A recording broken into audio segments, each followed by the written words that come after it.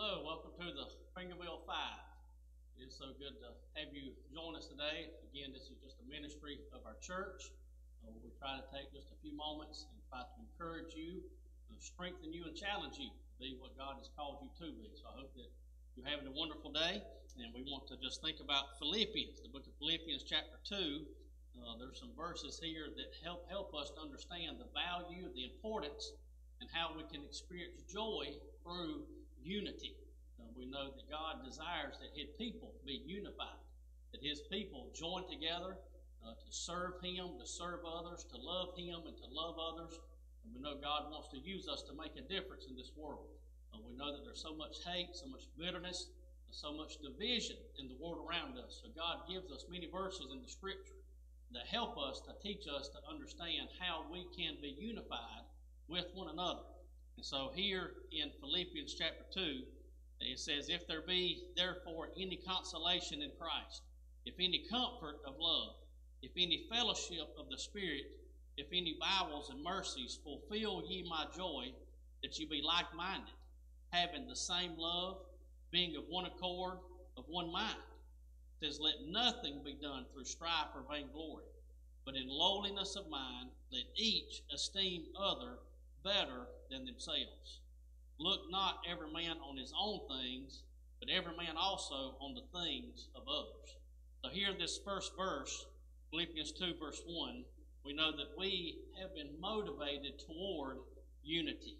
And when we look at this verse, we know that God has given us many tools, many ways in which we can be unified. It speaks about consolation in Christ, the comfort of love.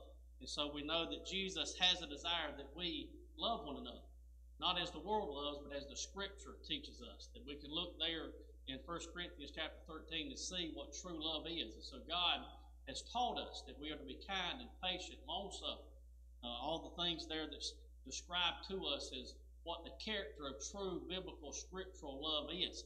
And so we can find comfort in that. I think just a good example is whenever you look at a family that loves one another. You have a father and a mother and children that are loving one another. You know that there's peace there. And you know that there's strength there. You know that there's help there. And just like in a family, a home, we know that God desires that our church be a family. That we love one another. That we are there supporting and encouraging each other. We know that there's great strength, great comfort in finding that love, that unity of love. It speaks about the fellowship of the Spirit.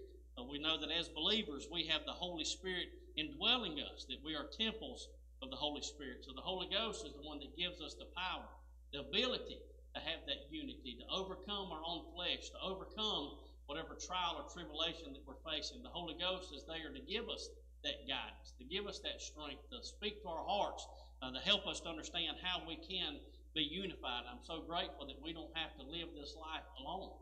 That God has given us His Word. He has given us Himself to help guide us. For we know that many times we don't have the answer. Many times we don't know where to turn or what to do. But when we look to Him and we look in His Word, we know that God gives us that ability to find that strength and that comfort in that fellowship. And when it speaks about the bowels and mercies, we know that's affection and great mercy. We know that there's great affection that comes from Christ and even other believers. There's mercy that comes from that loving Father above. And so that we should be motivated toward that unity.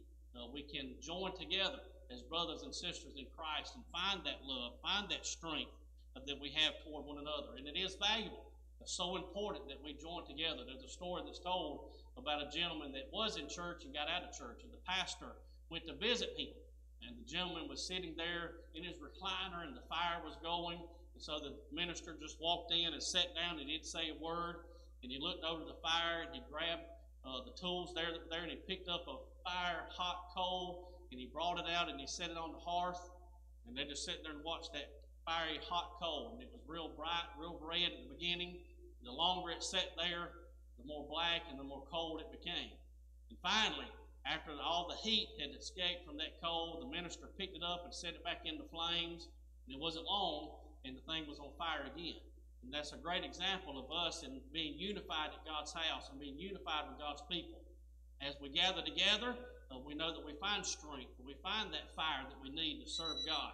But when we're separated in of ourselves, We know that we cannot be the effective minister that God's called us to be. So I encourage you to be unified with one another, be unified in Christ.